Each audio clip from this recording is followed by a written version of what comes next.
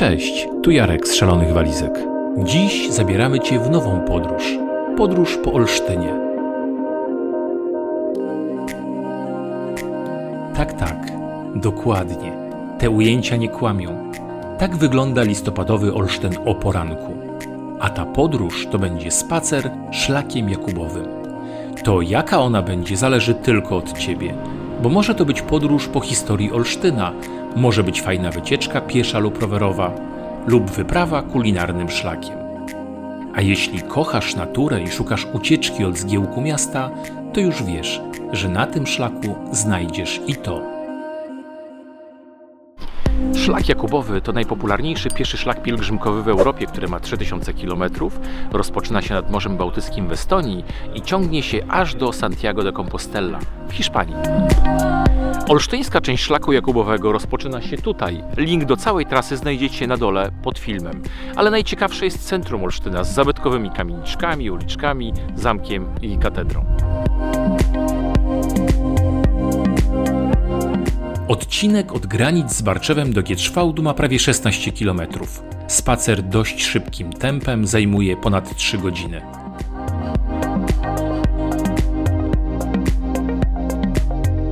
Z naszego punktu widzenia to jednak atrakcyjna propozycja na spacer po Olsztynie z kulminacją lub przerwą w jednej z olsztyńskich knajpek. Dlatego spacer zaczynamy od ulicy Dąbrowszczaków, która przed wojną nazywała się Kaiserstraße, czyli ulica Cesarska i była najbardziej reprezentacyjną ulicą miasta.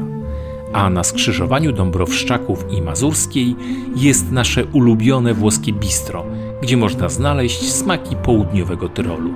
Kawałek dalej trafiamy na Willę Fortuna. To pierwsza czynszowa kamienica w Olsztynie zbudowana na początku XX wieku. Jej właścicielem był znany przedsiębiorca, właściciel cegielni Otto Naujak. A tuż za nią kolejny kulinarny przystanek. Restauracja Corner, którą lubimy za śródziemnomorską kuchnię i niezmiennie wysoką jakość.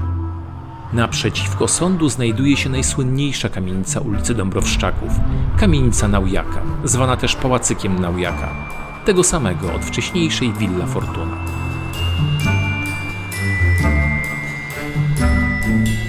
Dalej Dąbrowszczaków wpada w Aleję Piłsudskiego, skąd mamy widok na olsztyński ratusz. Powstał on na miejscu XVIII-wiecznego kościoła świętej Katarzyny i od początku był siedzibą władz miasta. Warto zaplanować trasę tak, by pod ratuszem pojawić się w samo południe. Wtedy będzie okazja posłuchać hejnału miasta O Warmio moja miła, granego od lat przez niewidomego od urodzenia hejnalistę Daniela Rupińskiego. Muzykę stworzył słynny warmiński kompozytor Feliks Nowowiejski.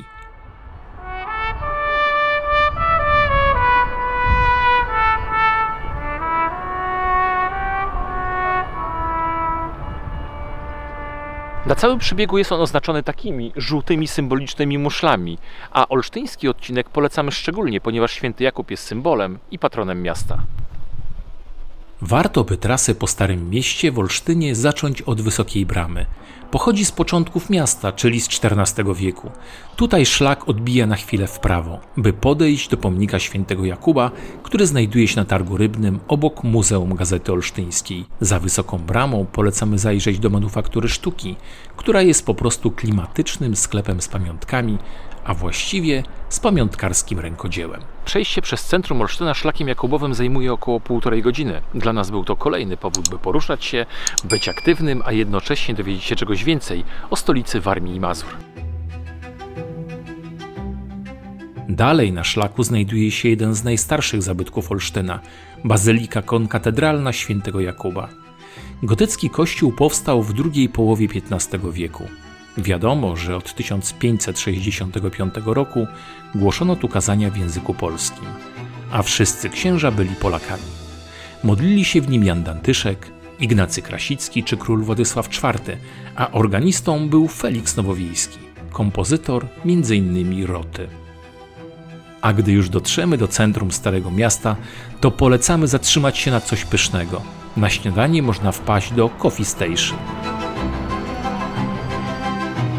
W porze obiadowej świetna jest dziupla pod arkadami, pierogarnia Brunner czy pizzeria Drewno i Ogień. A jeśli chcesz spróbować regionalnych smaków, wybierz się do cudnych manowców, na przykład na mazurską karmuszkę, podpłomyki, warmińskie dzędzołki czy maść czarownic. Słodyczowym łasuchom polecamy do wyboru House Cafe obok dziupli, kawiarni i lodziarnię Słodycz tej krainy, najstarszą lodziarnię w mieście, która istnieje prawie 50 lat, a także Sisi, albo ulubioną kawiarnię Moja. Moja robi naszym zdaniem najpyszniejsze ciasta, a do tego odtworzyli królewskiego marcepana, smak pochodzący z wiekowej księgi kucharskiej Mazurów.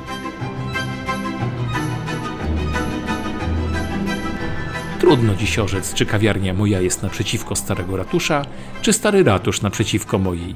Zdania w tej kwestii są podzielone. Niemniej Stary Ratusz to kolejny zabytek, tak stary jak miasto. Powstał na początku XVI wieku, mieścił sąd i ratusz. Całkiem niedawno został odnowiony, a na jego murach można sprawdzić, jaką mamy godzinę, spoglądając na stare zegary słoneczne. Obok znajduje się makieta Starego Miasta odlana z mosiądzu. Powstała w 2013 roku z okazji 660. urodzin miasta, a mosiądz pochodzi z 17 kg kluczy podarowanych przez mieszkańców podczas zbiórek.